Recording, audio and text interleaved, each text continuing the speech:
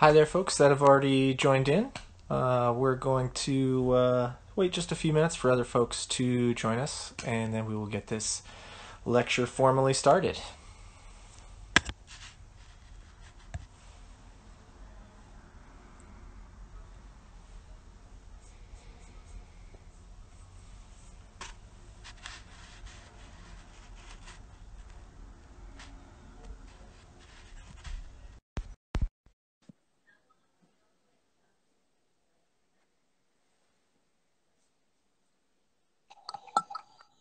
Hi. There, Wendy, welcome. Good. Can you hear me okay? Yes, absolutely. Okay. Perfect. Um, and I never asked you, is that your office? Is that your studio that you're This is in? this is my office. Yes. Okay. Yeah. I realize I've been staring at it all week as we've been doing classes, and now that everybody's doing these, like, their TV shows and everything from their homes, like, I'm so curious, like, what is that room Yeah, me in the too. background? Yeah, I've noticed that too. Like it I looks think we're gonna I think we're gonna give extra credit if people can, like, name all my jazz albums in the back. ah, okay. Nice. The music room is the best one somehow for me. I Um jazz room. uh okay. I think we're almost set here. I'm gonna wait just 30 more seconds here to get started. Get my questions up.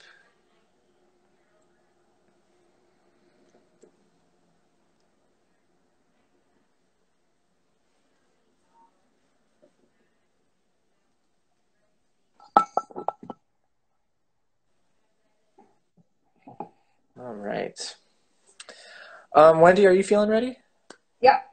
Great. All right. Well, I just want to welcome everyone to our Instagram live lecture with Wendy Redstar. This is our Rorick lecture on behalf of the Wellin Museum of Art at Hamilton College up here in beautiful Clinton, New York.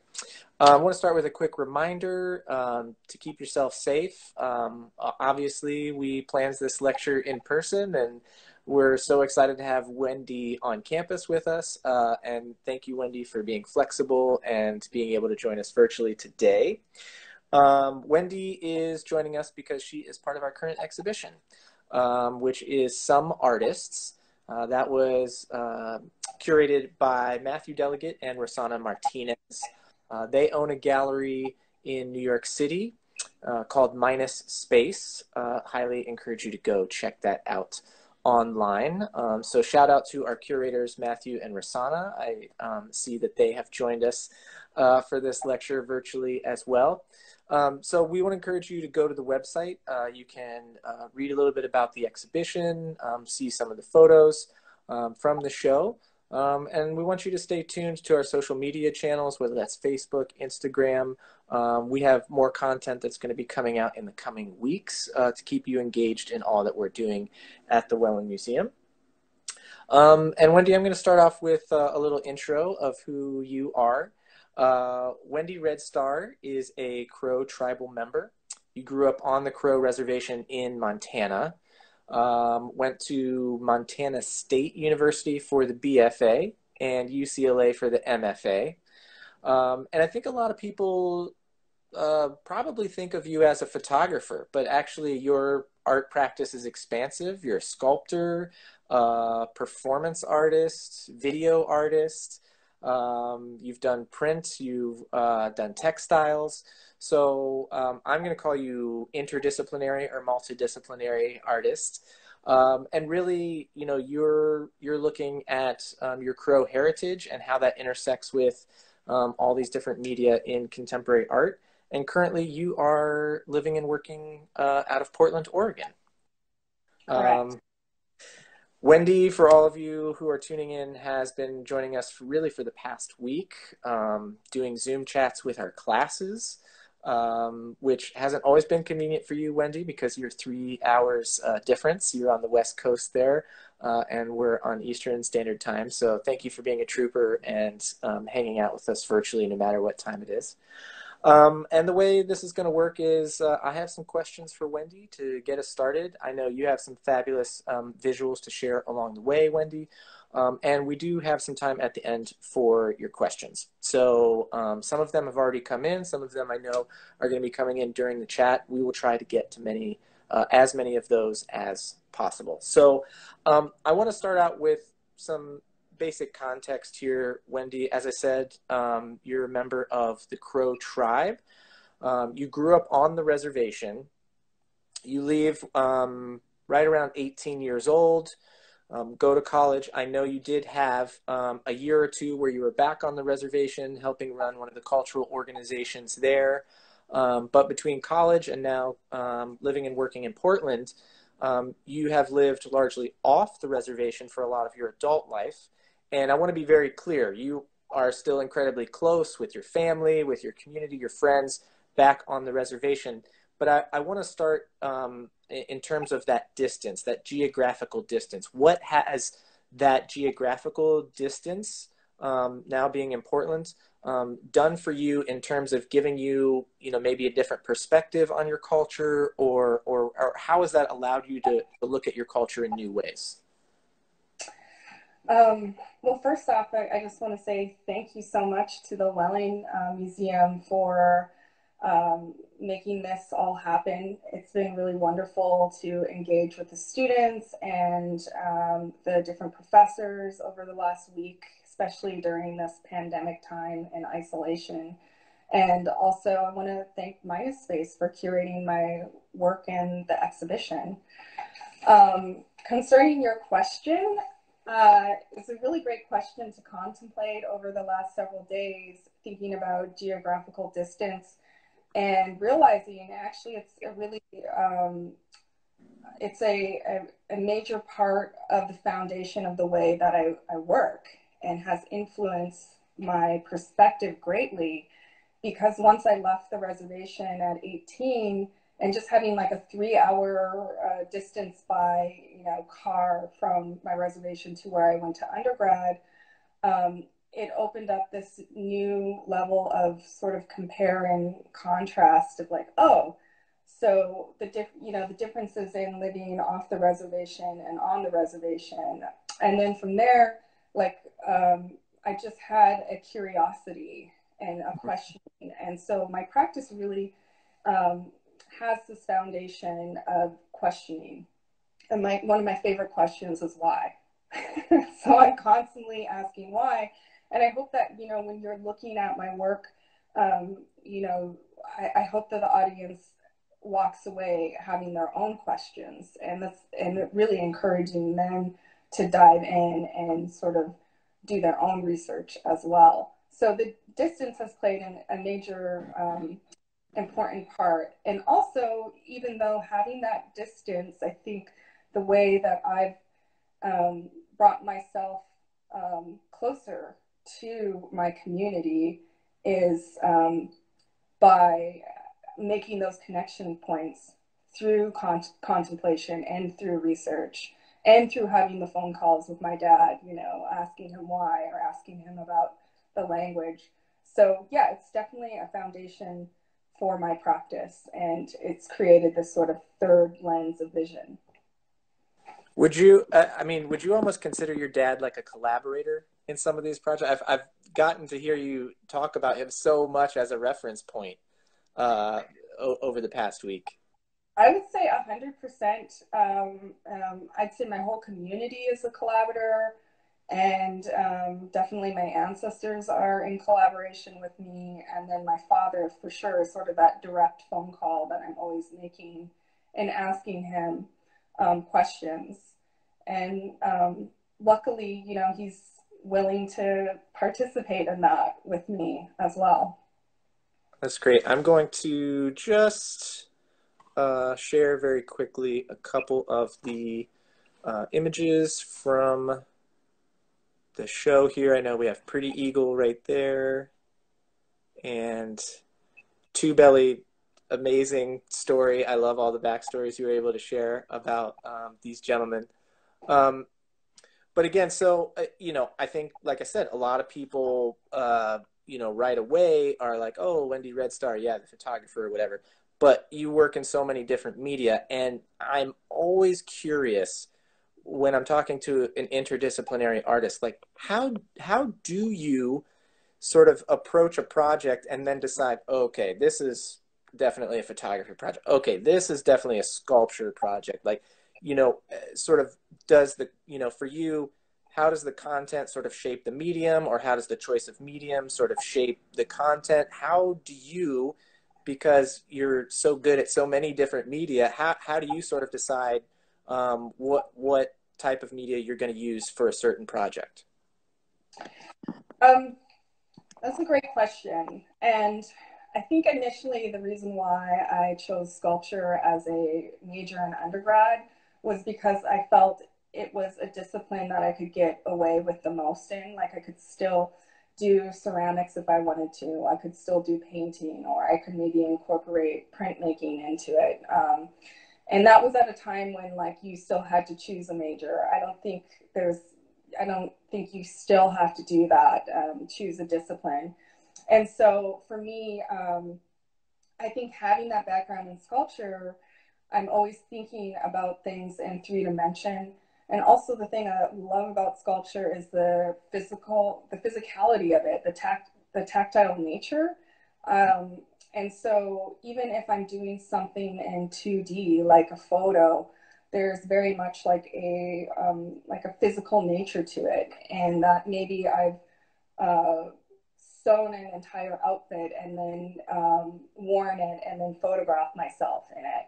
And so there's still that physical 3D component to it. But really, it's stories. So stories dictate the medium that I choose or the research that I gather.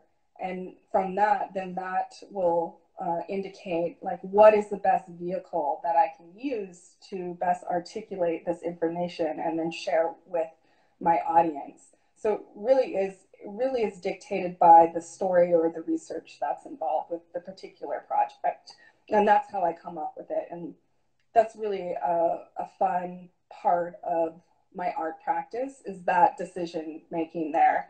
And when it clicks, it's really I think that's highly addicting to me is to like find, oh, this is really going to work in like a audio format, or this is going to really articulate what I'm trying to say through an installation, or if the viewer encounters it this way. So yeah, I think it's very open ended. Um, I've worked in a couple different museums now, and there are some days where I've been jealous of, the Renaissance curator, the medieval curator, because all the artists they're working with are dead. So they're just like, all right, yeah, I want that object. And they pick it and they put it in the show.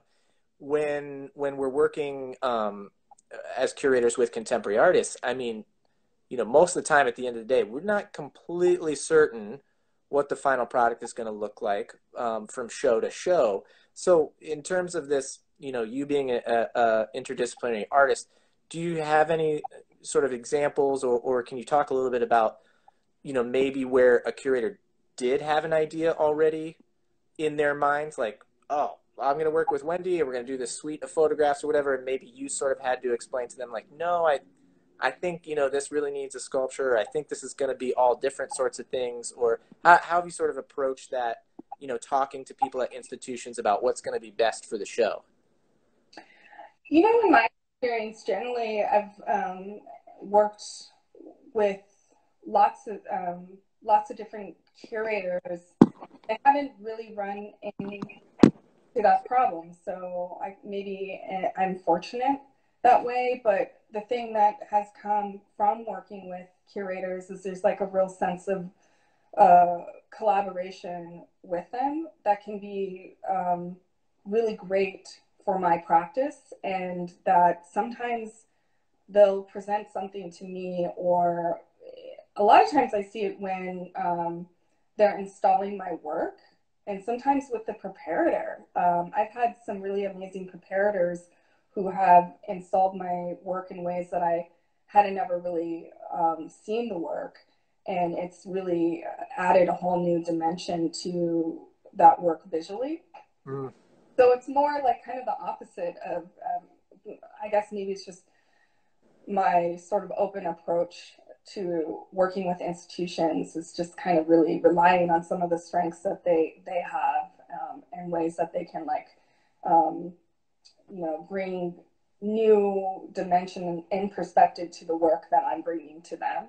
So in that way, it's been really fruitful. That, I mean, that's great. You're giving curators a nice shout out there. I did not pay you to say that answer, so Yeah. thank you. So I want to go back to something that I thought was one of our most exciting conversations last week with Rob Knight's photo class. I see in here Rob has joined. Shout out to Rob's class. And we got into that idea from Roland Barthes about when you photograph someone, sometimes they cease to be a subject and they become an object. And I wanted to sort of carry that idea a little further and read something here from Susan Sontag, who says, to photograph is to appropriate the thing photographed. It means putting oneself into a certain relation to the world that feels like knowledge and therefore like power. So, basically she's talking about one of the conceits of photography is that we often think of photographs not as interpretations about the world, but as being of the world, being miniature versions of reality. And I thought that was really relevant to your work because sometimes you are creating your whole world inside the work of art, your own tableau to exist in. And so I wanted to ask you, when do you decide sort of, okay, I'm going to go and document something sort of as, close to truth as I can versus I'm definitely going to just invent something and I'll probably be the focal point of it. I'll be the star of this little world I'm creating.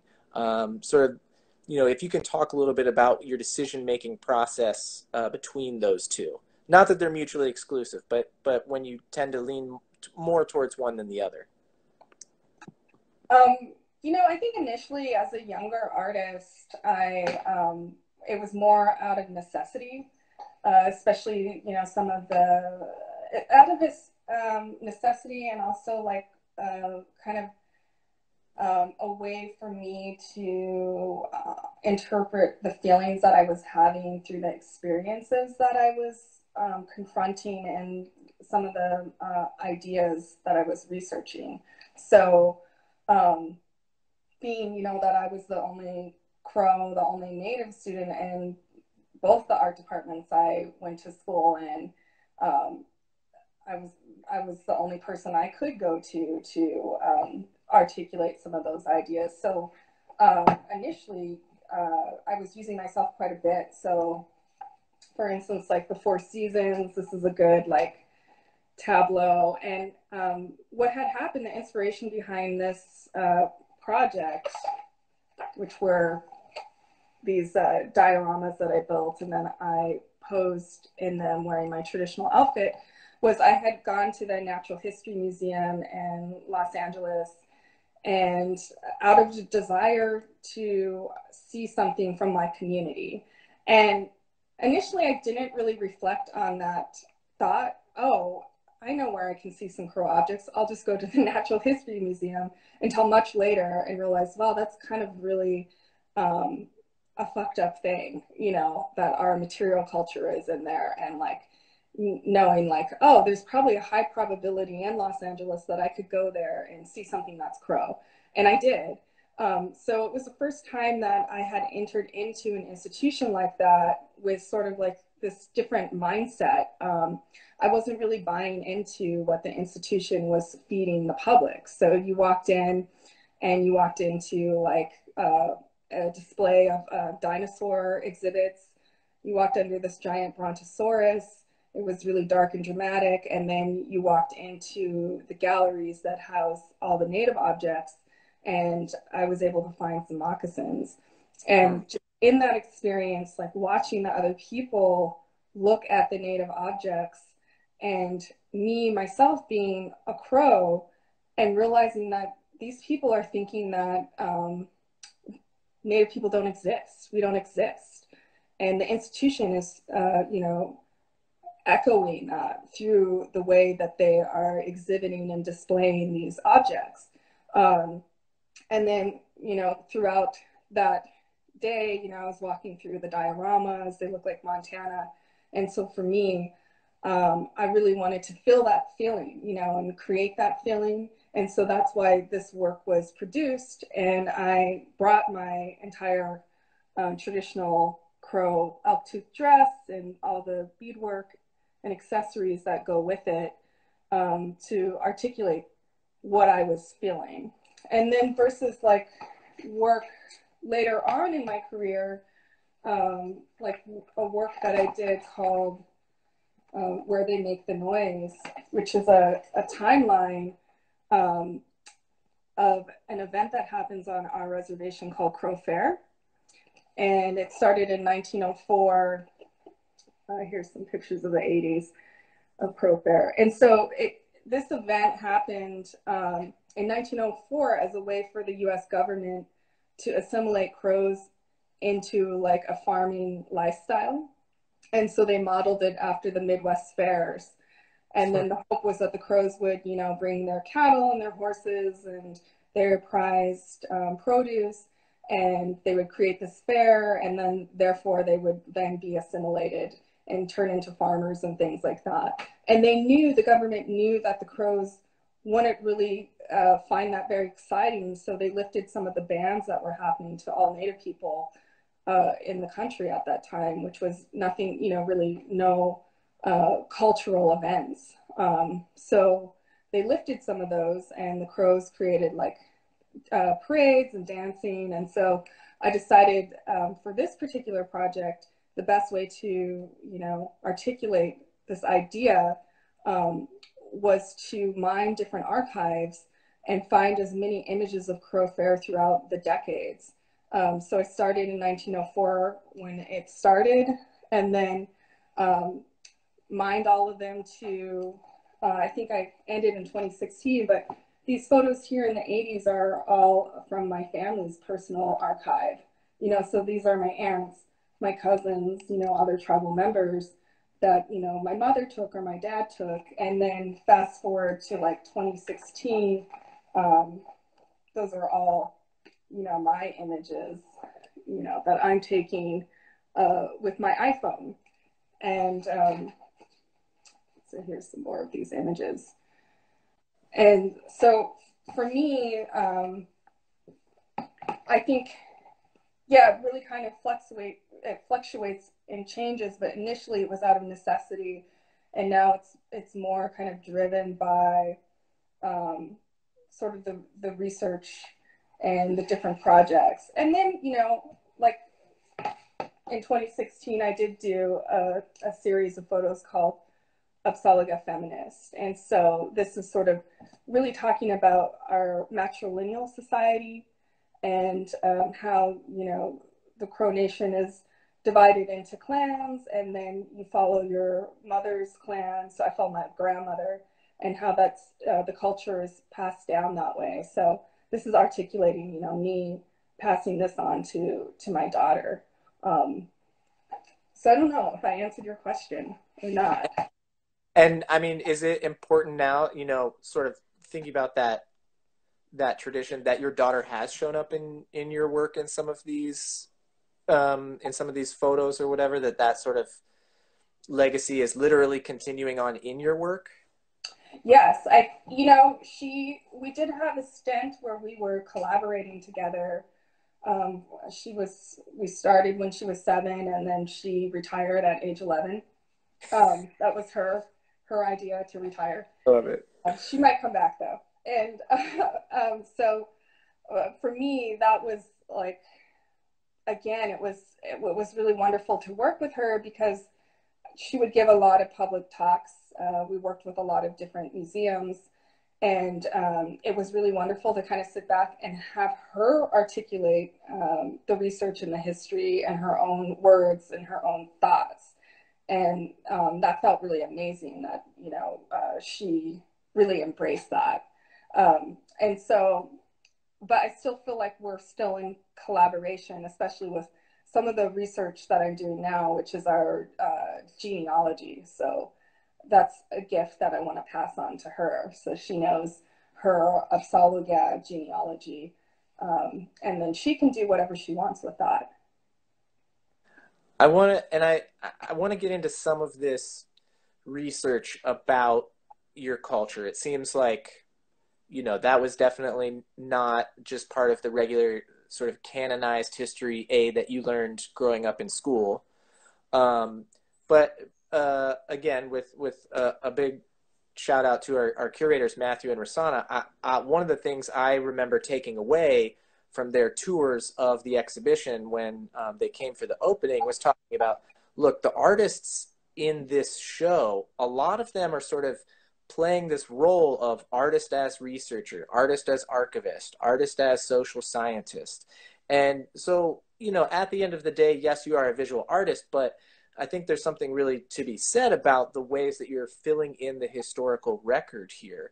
And so I'd like for you to talk, as broadly or specifically as you want, sort of about how you've approached this research process, both in terms of literally how you've gone about it, and two, sort of what you've been able to learn about in terms of your history, including that, the way that traditionally white Western society has even thought about canonizing certain types of information, and the way it's taught and dispersed is very different, perhaps, than an indigenous civilization in the way that they transmit history and tradition to each other. So, can you talk a little bit about that?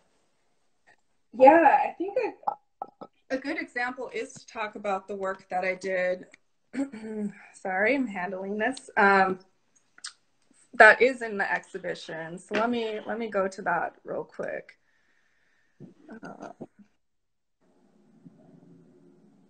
So the 1880 Crow Piece delegation, which is on exhibit.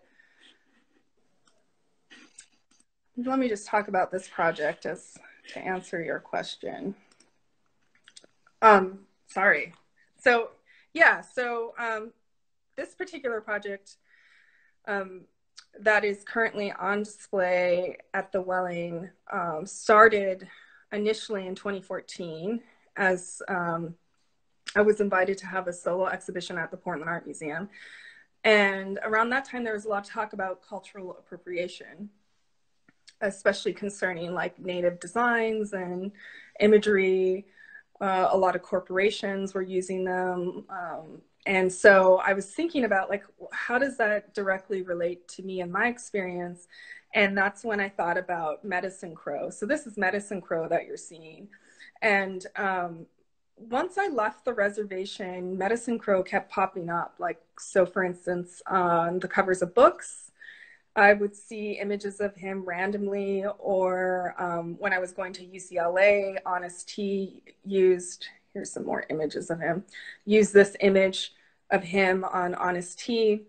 And so I started thinking about that, and thinking about like, what does it, obviously those corporations are using that image to sell their product. But do they know anything about medicine crow?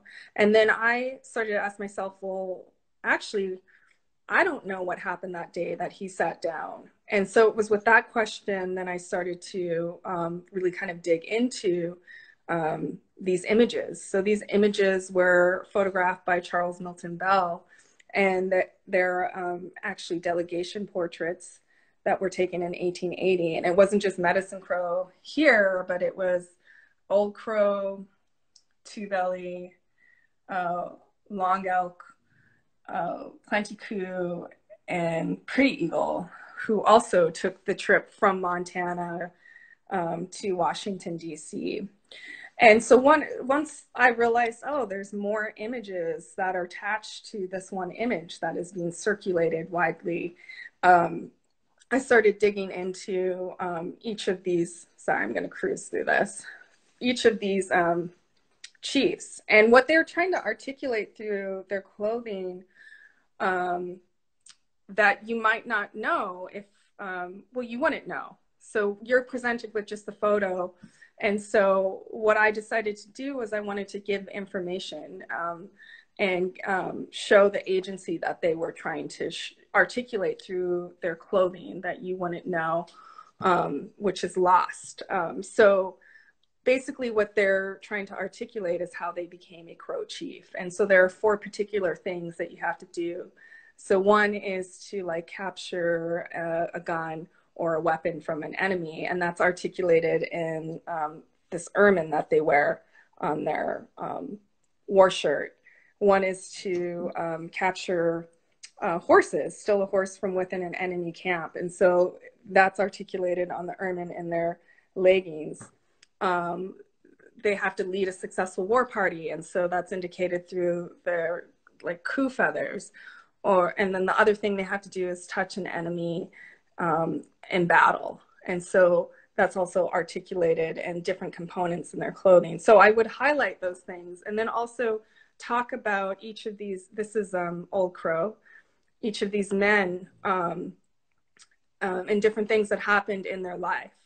So for instance, Pretty Eagle, when he passed away, his remains were actually stolen and sent to the Natural History Museum in New York City. So his remains resided there for 72 years. And then our community was able to get him back and burying him on the Crow Reservation. And there's actually a monument called Pretty Eagle Point on our reservation. So it was with all of this research that I myself started to learn all these different things that I didn't realize and sort of piece together these histories or piece together like objects in the landscape, like Pretty Eagle Point with like this particular image or this moment in history and how that related to me. So I really found it as like a grounding process. We do have a question that just came in, clarifying any significance to the red ink. Was that, how deliberate of a choice was that maybe, or? Yeah, so, I was thinking about history and my experience, like in public school. I went to public school just in a border town called Hardin. So it was just like right about 12 miles away from the Crow Reservation. It's actually surrounded by the Crow Reservation. And I just remember not engaging at all with history and the way that history is being taught to me, but also through, doing homework and things like that. And then oftentimes you'd get your paper back written in red, all the things that were incorrect. And so that was the thinking behind that. Like I'm, writing about this history that isn't there. It isn't seen, and a lot of it has been misconstrued. And so I wanted to correct that using this red ink. And something that is wonderful is that there are those speech bubbles where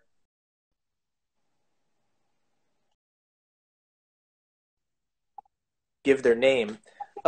Is there? Do you want to talk a little bit about the Crow language and knowing that even if the photographer or the folks responsible for taking these images wanted to put their names on these photos back in the day, that wasn't necessarily possible in the way that it is today because of the way the language has changed and now it's written and things like that. Can you repeat that? You cut Oh, out. sure. Just the idea of that the Crow language, wasn't always even a written language, and that sort of what you're able to do maybe in terms of some of these annotations, especially using the Crow language, something that's much more possible now than it would have been when the photograph was taken.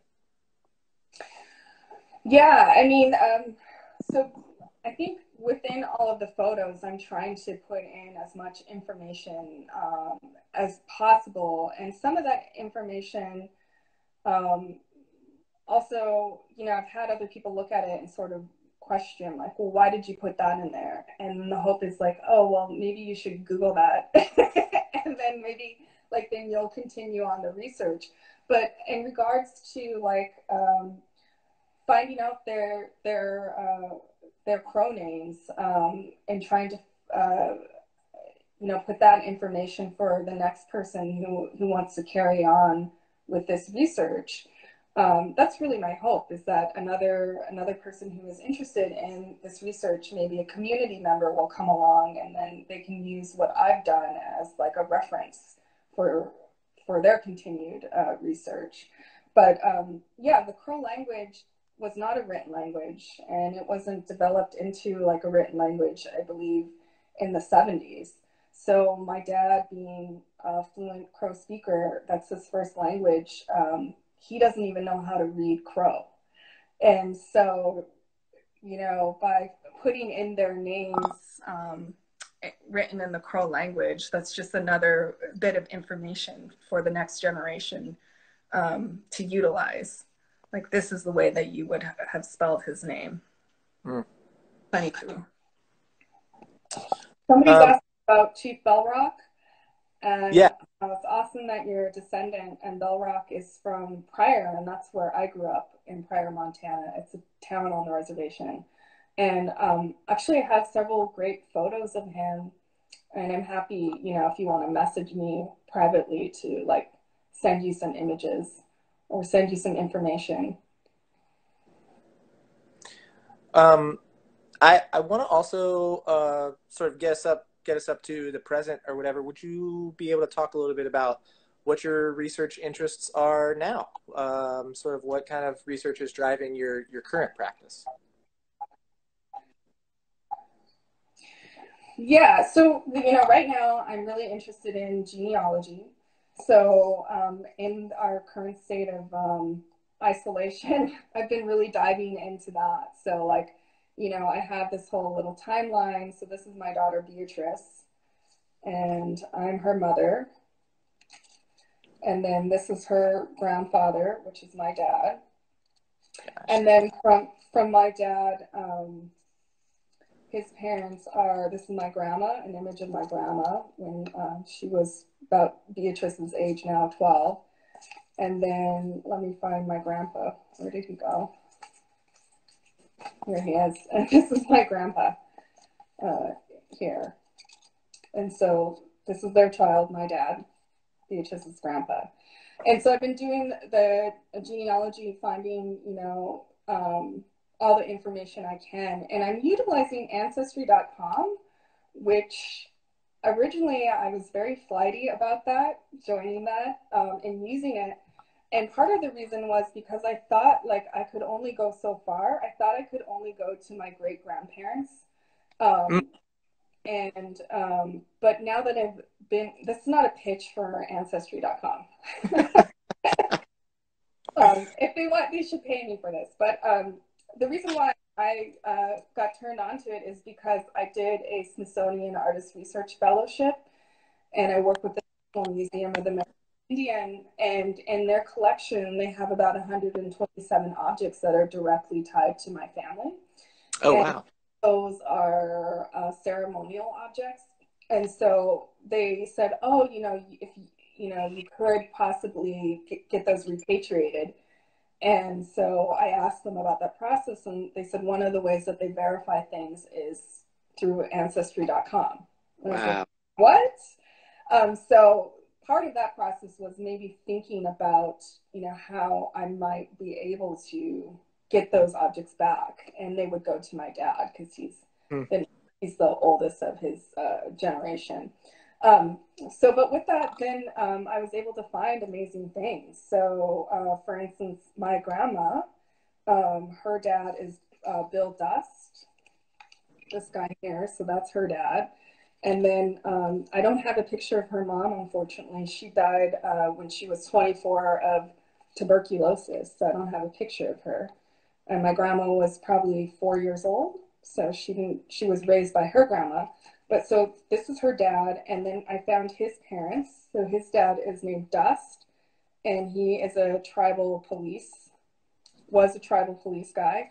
And then his mom was this woman named Dreams the Truth, or Julia Bad Bear. So sort of fun to find these images here. And so I've been really inspired by Julia. And so I've been doing projects on her. And I'll show you an image. So here are all my books. But there's a photographer called Fred Miller, and he lived on the Crow Reservation, and he photographed in the late 1800s and 1900s. And so he's the one. That's Fred Miller. I also like to look at pictures of the photographers to see what they look like. So he photographed my grandma, Julia. And so this is one of his photographs. And so that's where this image is coming from. And so I've been really inspired by her. And so I've been kind of working with her, making, sort of projects utilizing her. Here's a little 3D one. And then I was really interested in this tapestry of her in the background. It's some sort of blanket. So I've been selecting different blanket designs and sort of messing around with what she would look like on some of these different tapestries. And those are all Pendleton tapestries. So that's all inspired by the different genealogy work that I'm doing. It just kind of gives you a little insight into my thought process there. And there's something for me that's really important about cutting those images out, because it makes me, even though, my grandpa passed away in 94, but just holding him, there's something about that I can actually see things in the image that I don't see. Here's an important chief of ours whose name sits in the middle of the land. And I just realized when I cut out that he's got an ermine on top of his head. It's like a little weasel that I never noticed when it was actually in the picture.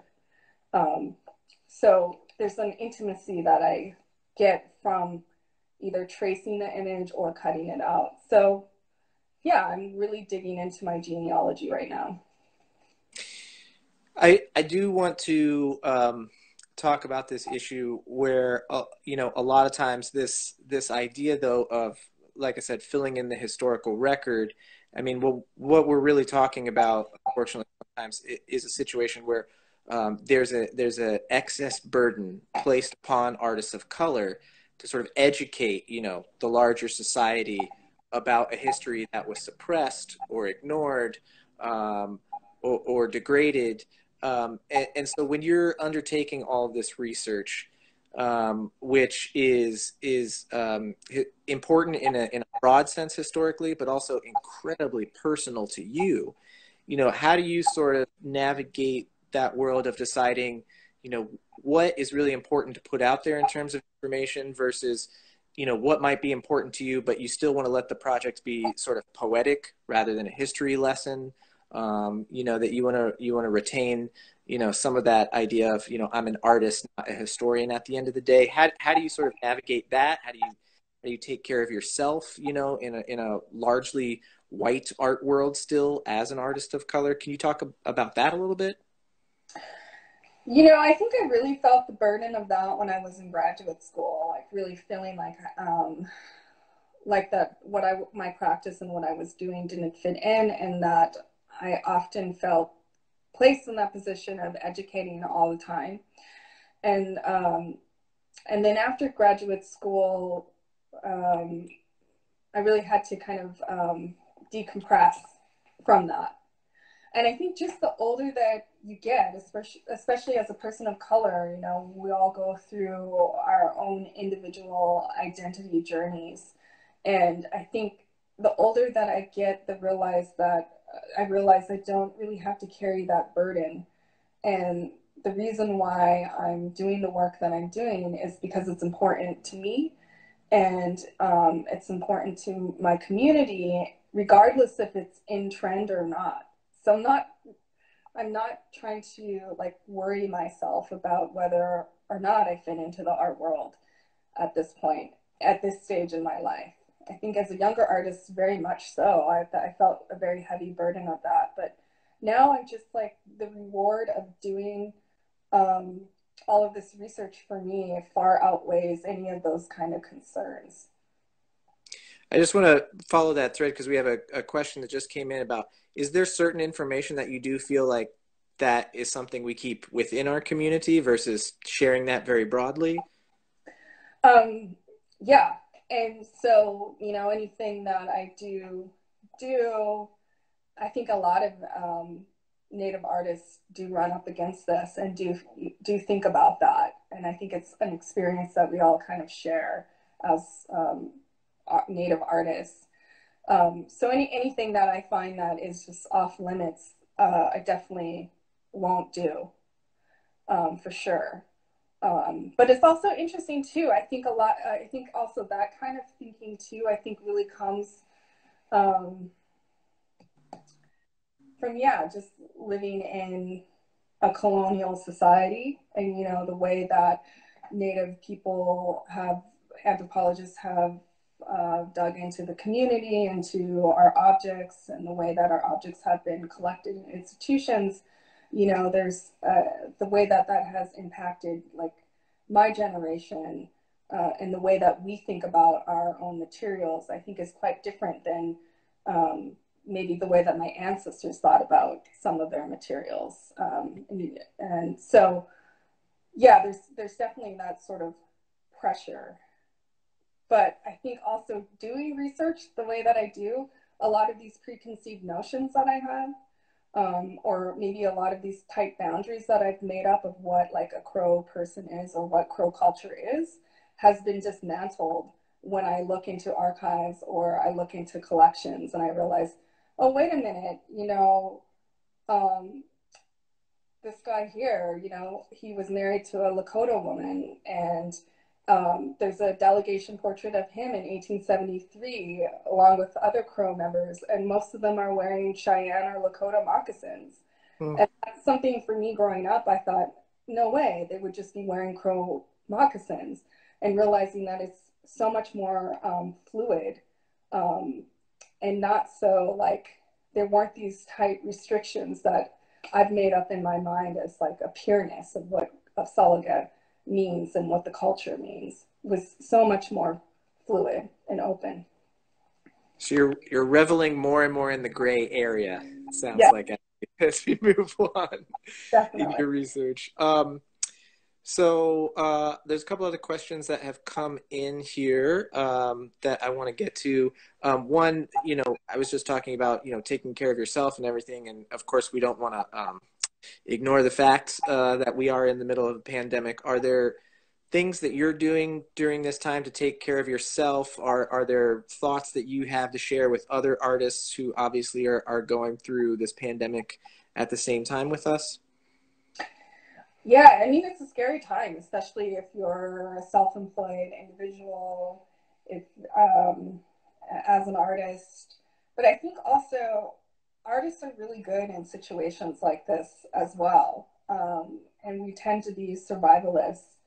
And so I think, you know, even though these times are really scary and difficult, I do think like as an artist, and the fact that one of our tools is creative problem solving, I think that's really going to aid us during this time to figure out different solutions, or even the fact that I get to do this lecture with you virtually.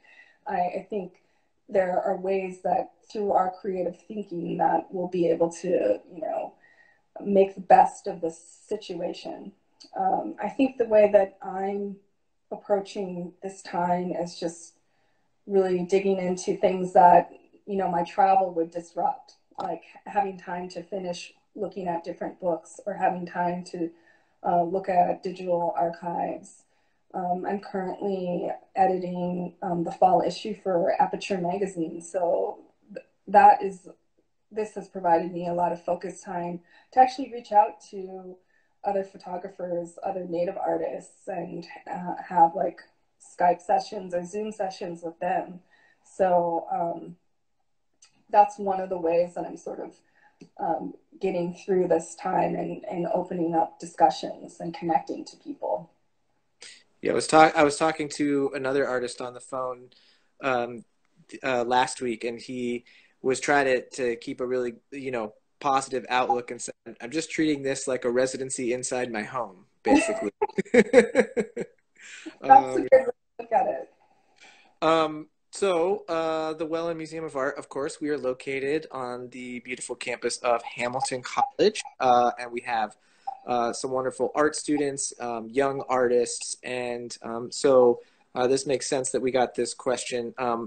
What might be some advice that you do have for young artists today in terms of how to approach finding your artistic voice, which I think is a great question for you, because I've been able to listen to you over some of these class visits talk about, straddling multiple worlds at one time, or listening maybe to what your professor tells you is important versus what you are really interested in exploring in your art. Do you have some stories or some advice from your past that you can share with our young artists?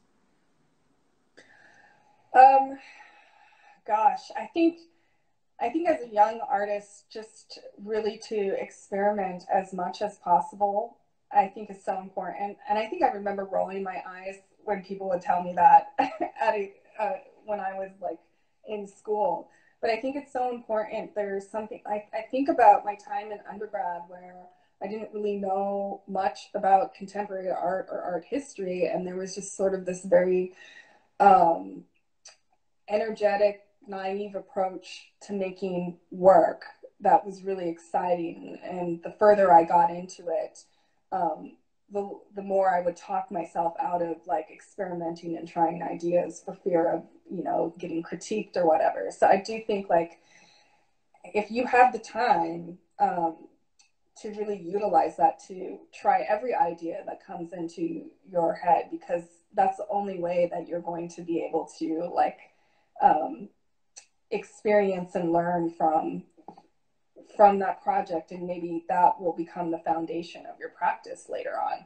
So that would be my advice. And then the other thing too for me that I think is would have been really important for me to hear is that that time that you're like watching Netflix or the time that you're out of your studio is also part of your practice, and to just really embrace that and not to feel that pressure of maybe there's a student who is constantly in their studio and just making work in their studio and being praised for that.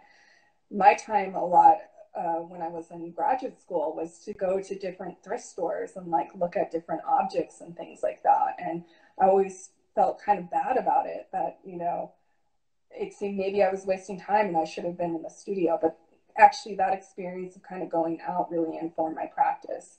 And now, today I spend a lot of time walking. Um, there's a park here called Forest Park in Portland. And that is such an important part of how I create work, because I work out all my ideas by, taking a daily walk. And so I really wish someone would have said, yes, that's an important way and part of your practice, and it counts. Um, I want to flip that just a little bit, in terms of if you have anything that sort of you'd like to put out there for the faculty, either art faculty or native cultures faculty, in terms of sort of how you hope things are changing or steering in new directions versus when you were in art school. I think, especially as a Native artist, I think there are so many more Native artists being brought into these cultural institutions than there was like maybe like a handful, especially here in the US. Canada is a whole different story. I feel like Yeah. light years ahead of us, especially with their First Nations contemporary art. It's a whole different story. But yeah, so when I was an undergrad, I think the first time I saw a contemporary work by a Native artist wasn't until graduate school, and I was desperate for it. So I was really excited to see it. It was Rebecca Belmore, and I think then James Luna also. So now I'm seeing that there are a lot more Native artists here, especially in the States, that are being brought into institutions like the last Whitney. There were so many Native artists that were included in that. And that's just like, that's new. That's just a new thing. And it's really exciting to see that. So I would say, please invite more Indigenous artists to do lectures like this and include them in your curriculum as much as possible. Yeah, well, I love that you're giving a shout out to our neighbor to the north there. I think you look at a lot of institutions in Canada, the AGO, they replaced their retired um, Art of Canada curator with two people, both women, and one of them an Indigenous person. And, that changes fundamentally the outlook on how you curate the art of Canada for your galleries, I think. I'm definitely on board with you that I think we could learn a few things from how Canada's art scene is embracing their Indigenous heritage. Um, Couple more questions that have come in here. I know we are rapidly running out of time. Um, so I want to go back to this idea that you do have a little bit of humor sometimes that you infuse in your work, and you are dealing with some very serious issues, some critically important parts of history, and yet sometimes there's this wonderful bit of humor that comes across. And can you talk a little bit about how you approach that, about how imbuing, when you decide there's a good moment there to put some humor in the work? Um, Personally, I think I think I'm hilarious. I know maybe people don't agree with me, but um, I often find myself like cracking up of my own thoughts all the time. And I think that just naturally that comes up in the work. And I would say anytime you're looking at my work, there's a bit of humor in everything, even if there's something that you think is serious. There was probably a humorous thought that was happening. So it's just the way that I was raised, and the community, especially Crow community, and a lot of different Native communities. We're funny. We're really funny, and we kind of really go after each other. And so I'm sort of just used to communicating in that way, where it's sort of about lightheartedness to crack some of that serious tension um, that a lot of the subjects that I'm talking about. It's a way to kind of heal from them too. So I really um, utilize it that way. But it's never like I'm intentionally set out to make something funny. It just happens, to come up in the process. And I think humor is so important, and I'd love, any artist who utilizes it. I'm immediately drawn to their work.